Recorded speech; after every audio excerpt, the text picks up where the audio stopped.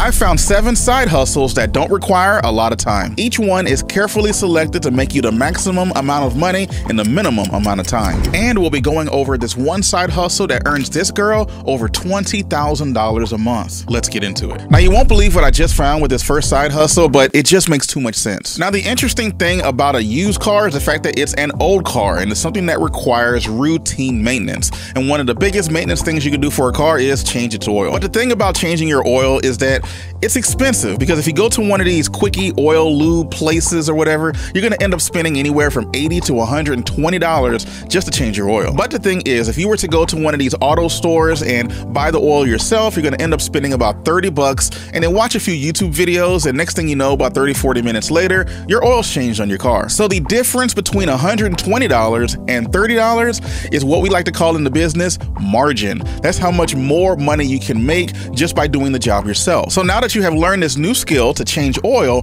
all you need to do is just go around in your neighborhood and ask other people to change their oil. And what you're going to be doing that's totally different than what these quickie lube places are doing is that you're going to people's houses and changing their oil there, which automatically makes it easier for them to spend the amount of money that they would have normally spent had they gone to the auto lube place. Because if you're anything like me, you probably hate leaving the house unnecessarily, and I'll never get around to changing my oil. So it would be nice if someone came to my house and changed my oil for me. The only thing you will really need to be careful with is the difference between synthetic and conventional motor oil, because you don't want to accidentally mix the two, because you can really mess up somebody's car. So whatever you do, be sure to do a few friends first and make sure that you know what you're doing. Do it with your own car and things like that. After that, then you can get some testimonials from people saying that you know exactly what you're doing and that you can actually help them get out of a jam. Now, to really take this to the next level, find a friend, teach them how to do it, and now you can be doing multiple jobs in the same day, or you just have them do most of the jobs and then you can keep part of the profits while you pay them, obviously.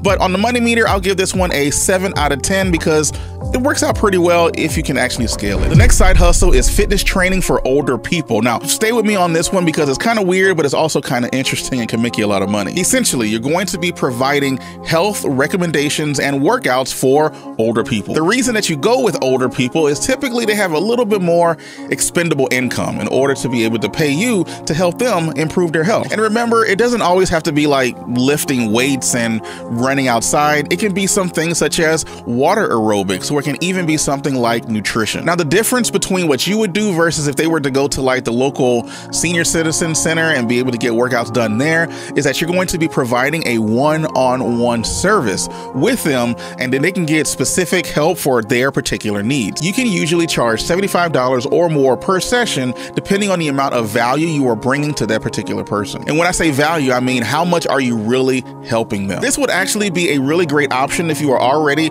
going to the gym regularly. You might be able to find someone there and then offer your services. Plus, you will be able to be helpful to the community and actually get paid for it. Now, to take this a step further, you can also create an online course or something that people can download and watch regularly on their own time. If you do this correctly, it can get insanely lucrative. So I will put this about an 8 out of 10 on the money meter. The next side hustle is to become a local tour guide. Imagine showing people around your town, a place that you already know, showing them the best restaurants, the best locations, and also getting paid for it. Now, gonna be honest, this would actually work a lot better if you actually lived in one of these places that has a lot of tourism. However, that doesn't mean you couldn't always move to a place that has a lot of tourism. And being as though you are the tour guide, you're gonna always be like the smartest person in the room because they're all depending on you to show them a good time in your neighborhood. Now, depending on how popular it happens to be where you live, you can earn anywhere from $200 to $250 per 3 to 4 hour tour plus tips, which breaks down to around $60 to $75 per hour. And now here's something that's next level. If you have like a van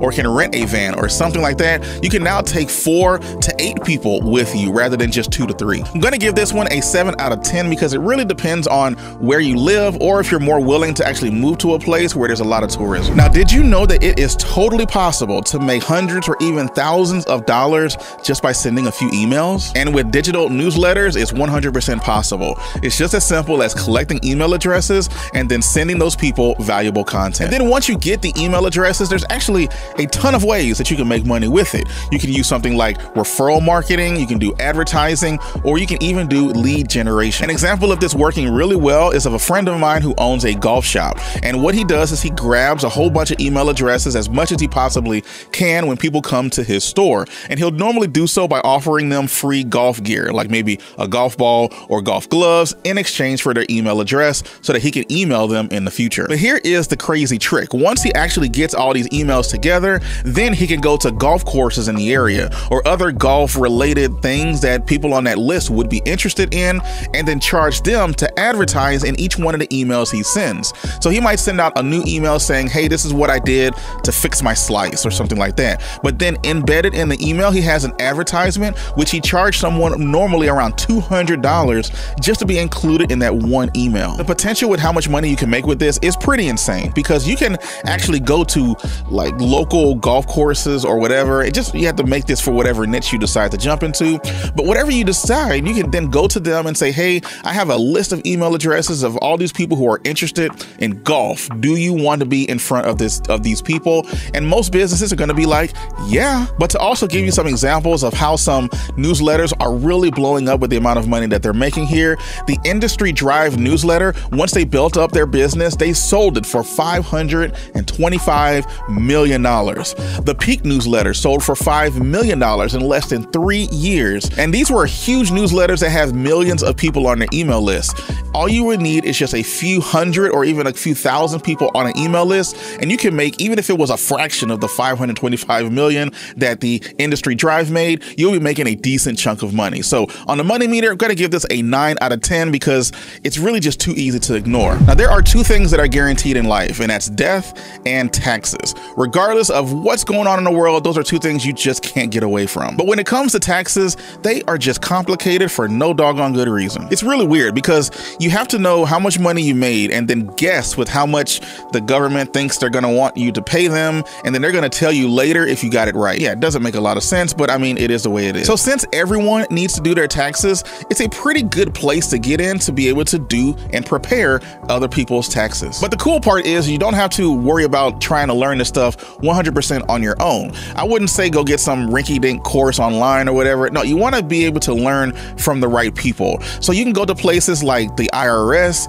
Intuit, and H&R Block, which will actually have these nice little courses that can show you exactly how to do taxes. And in a lot of instances, there are programs you can buy that all you have to do is just punch the number in, and it'll crunch all of those numbers for you, spit them right back out, and then you could submit that to the IRS. With this side hustle, you can earn anywhere from $49,000 to $73,000 per year, plus you can do it all in your own time. I will give this a 7 out of 10 because of how highly seasonal this type of side hustle happens to be, but regardless, it's still a high income skill that would be great to have. Now, what if I told you that you are thinking about money completely wrong? When it comes to money, I want you to remember these two things. There's a liability and there's an asset. A liability takes money out of your pocket, where an asset puts money into your pocket. And one of the biggest liabilities that most of us have is a car note. When you're paying a car note or you're leasing a car, that is a liability taking money out of your pocket. So we need to find a way to flip it into an asset. And one of the best ways to do this is to share your car with people that need it, especially when you're not using it. And that's where a service like Turo comes in. Turo is a marketplace that allows people who are looking for cars who may not own one to be able to find you who owns the car and has the ability to allow them to use it, and you can actually charge some decent money for it. In many instances, using a service like Turo is a lot less of a headache and can sometimes be cheaper than going to an actual car rental agency. Now, I know it's scary to let someone else use your car for a while, but Turo does offer insurance for your car, just similar to like an Uber or a Lyft. If they were to do something, you know, crazy, like throw up in your car or something, you would need to get that cleaned up, but Uber and Lyft pay for it. Very similar thing when it comes to Turo. They offer insurance up to $750,000 in case anything happens to the car. Now, the earning potential is pretty wild because you can make around $10,000 per year with just one car. But if you really wanted to take this up to the next level, you can do multiple cars, maybe buy cars that you are just going to be using for Turo. And if you were to get a lot of them, you can make anywhere from around $94,000 to $100,000 per year with multiple cars. If you don't believe me, check out this video right here from Aubrey, where her and her husband earned $20,000 per month in profit from their Turo business just renting out cars. I will give this one about a 6 out of 10 because you will need a car in order to do this, but if you're able to invest in a car and be able to have multiple ones out there, you can have a pretty decent income income just letting other people borrow your car. Did you know that the board game industry is worth over $12 billion? Yeah, that's billion with a B. Well, you can tap into this industry by hosting board game and trivia nights. Hosting these board game nights allows you to bring people together to play games. You would be responsible for selecting the board games, coming up with the trivia ideas, as well as facilitating the overall experience of the night. You can host these events at local cafes, bars, or even in your own home. So reach out to local venues and see if they would be open to hosting these types of game nights. You'll be surprised how many of them actually want to do it because they would love the extra customers. To get the word out on these game nights, just depend on places like social media to promote it, local event listings, and then just word of mouth. People like to go out and do something unique and meet new people, so just giving them an excuse to come together is usually going to be helpful in making you some extra money. Which brings us to our next point of how much money you can really make with this. Well, you're going to be surprised. Usually you can charge like a participation fee of anywhere from $10 to $20 per person. So if you were to host an event and let's say 20 people showed up and you were charging around $15 per person, you would end up making $300 in a single night just playing games. And you wouldn't necessarily have to worry about paying the restaurant or anything like that, because when people come, they're going to end up getting stuff from the bar, they're going to end up ordering food or whatever. If you frame it like that to the restaurant, more times than not, you won't have to worry about paying any types of extra fees just to have the party there. And to be honest, if a restaurant still wants to charge you for it, just call another one. There's plenty of them out there who would be more willing to have people come into their restaurant for free and just have a few game nights. As you build your reputation and expand your audience, you might be able to do this not just once a week, but multiple times a week. And at that point, you start making a few $1,000s per month just by hosting board game and trivia nights. So if you have a passion for games and you have a knack at just, providing a pretty cool experience for a lot of people coming together, this can really be turned into a pretty good, thriving business. And I'm going to give it a 6 out of 10 on the money meter because it does require you to, go out there and find these restaurants that would be open to be able to having some game nights. Now, earlier I mentioned that starting a newsletter is one of the greatest, most easiest side hustles that you could ever do just by sending emails. But did you know that you can actually start it for free using one simple hack? Well, in this video, I'm going to show you exactly how you can get started for free, as well as show you how I'm going to be taking this exact same business model and turning it into a 6-figure income. I believe in you, and it's about time that you believed in yourself. Take care.